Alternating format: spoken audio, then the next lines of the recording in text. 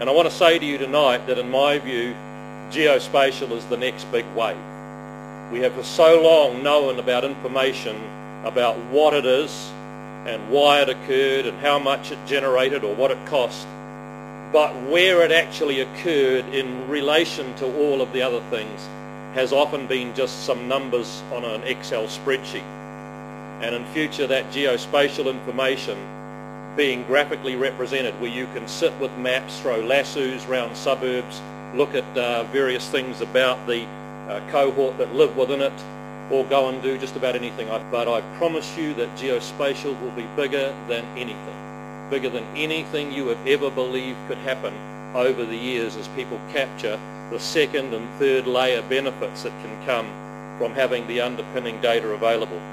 And so that's why the government plays an important role.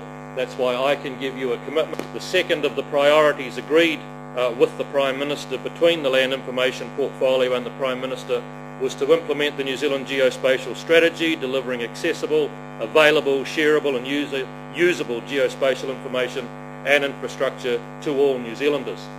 And I can promise you that across government departments, that is where the direction is going to go, that is where the drive is going to go, because we think government departments should make a lot of this stuff, particularly public domain stuff, free, so that a lot of data can be used to develop new systems and new services.